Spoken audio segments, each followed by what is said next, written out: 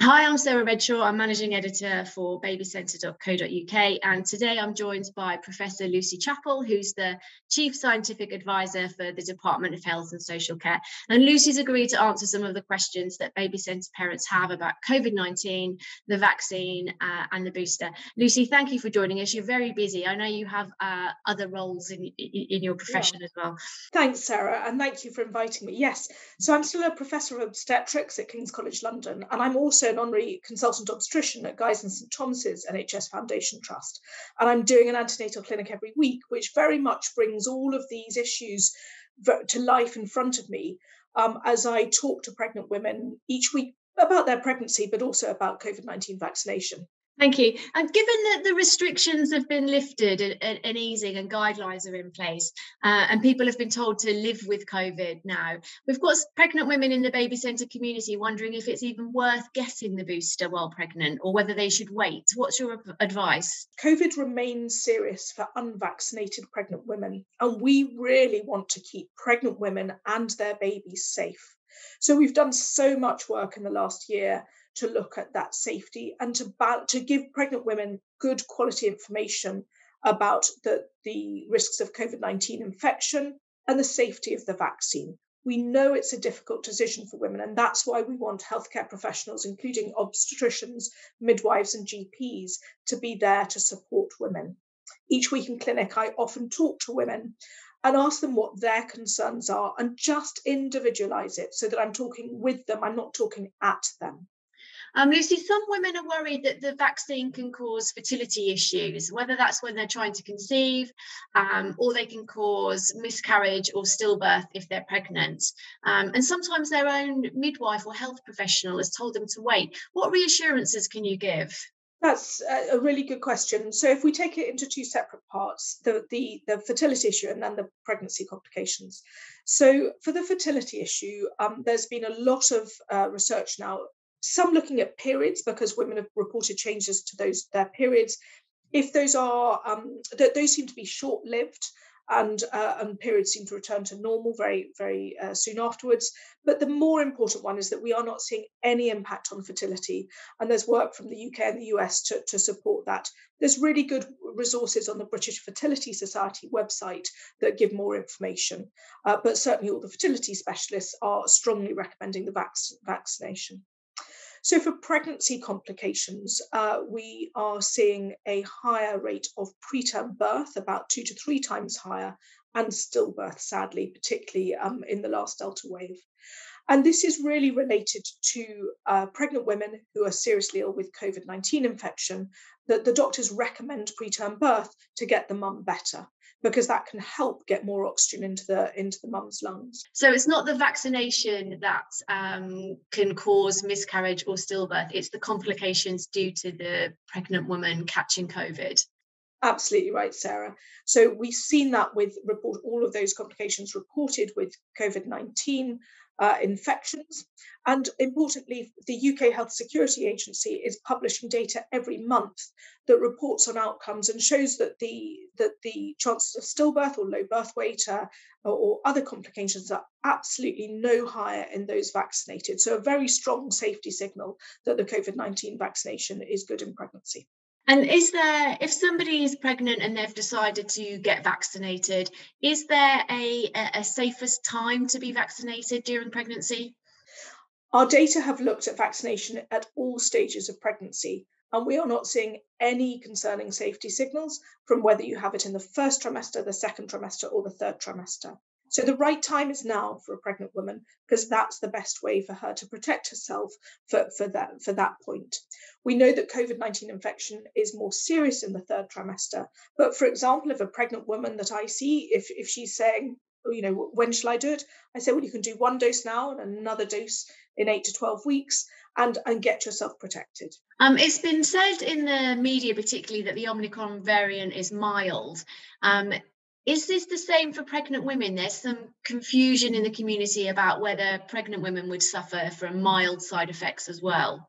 So for Omicron, we've just seen data from that Oxford study published, the UCOS study, and it's saying that for women who get COVID-19, even with the Omicron variant, there's a similar chance to getting severe respiratory symptoms as with the first wave. But this is also related to the fact that we've got a higher proportion of pregnant women unvaccinated, and those severe symptoms and complications happen predominantly in the unvaccinated women. So to be vaccinated, we're recommending 2 doses and the booster dose. And amongst women who have had 3 doses and are fully vaccinated, the chances of getting severe complications are very small indeed. And that mirrors the data for the rest of the population. It's the vaccine that protects against all those adverse outcomes in Omicron as much as the other types. The side effects for the booster obviously vary, among people. Are you seeing that they're different for pregnant women?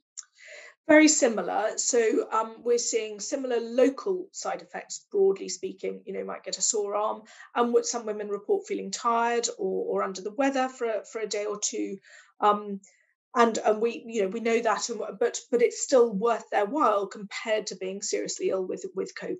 And for mums who are planning to breastfeed, there are questions about the vaccine being passed on. Should they wait until after they've stopped breastfeeding, or should they get the vaccine straight away as soon as possible? So we would recommend that breastfeeding women get vaccinated.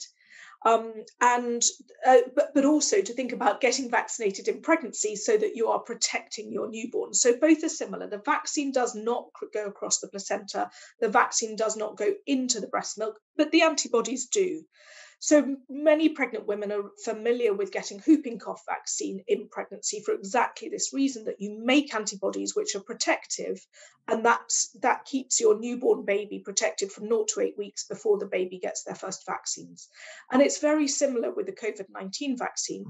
If you make protective antibodies and get boosted so that you continue to make those antibodies over and above what you might get from an infection, you can pass those protective antibodies to your baby. We are seeing more cases of newborns and under ones admitted with Omicron than we have seen in our previous waves. So we've had really strong support from paediatricians and the other child health experts to say that they would like support mums getting vaccinated so that they are passing on those protective antibodies. And can I just pick up on that point? What is the reason behind a higher number of under ones being catching COVID?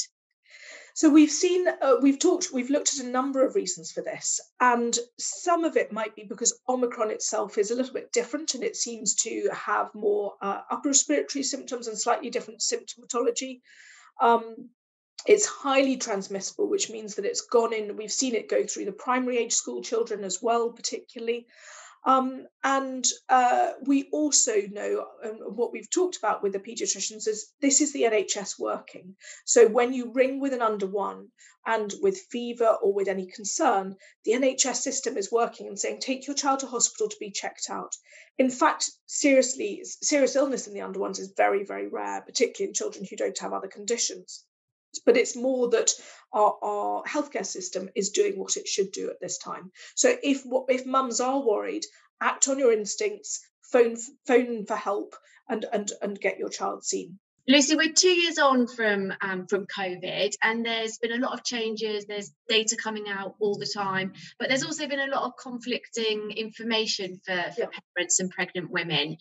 Where are we now? We recognise that there has been conflicting information and that this has evolved, and in some ways that just represents the normal process of science providing additional answers. But I think for pregnant women it's been hard. So I start with the assumption that pregnant women want the best thing for themselves and their baby, and that it's up to us as healthcare professionals to think about how we communicate that in a way that makes women feel listened to and included in that decision-making process. And that's what I do as an individual level in antenatal clinic. And it's what I think we need to do more widely in the community, and working with all sorts of different groups of pregnant women, working through Baby Centre to ensure that we are clear and coherent about that messaging.